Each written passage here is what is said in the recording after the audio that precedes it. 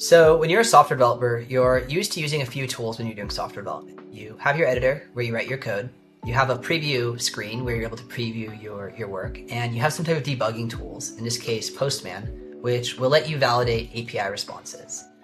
And when you move to cloud development, some of this goes away.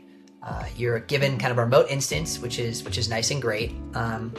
But you kind of lose a lot of the capabilities that you're used to that you otherwise would have. So I have this nice web-based interface here. It has all my tools pre-installed, it's a remote environment, but I no longer have my preview app and I no longer have my Postman because I don't have localhost anymore because it's all running on a remote server somewhere.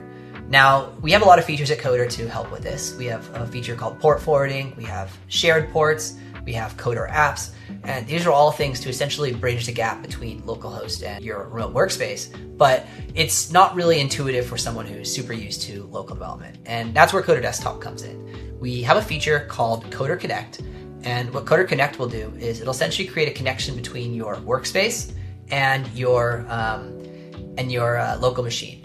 So if I copy this address here, I can get basically the localhost replacement address of my workspace.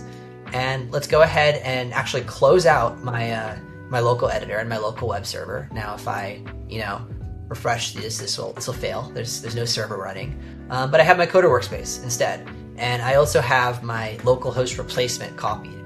So if I go up into the address bar here and paste in the replacement, I can get back to my workspace, all powered by Coder, instead of having to run these things on my local machine. And same with Postman. I can reach out to this endpoint and do requests, all powered by Coder Connect.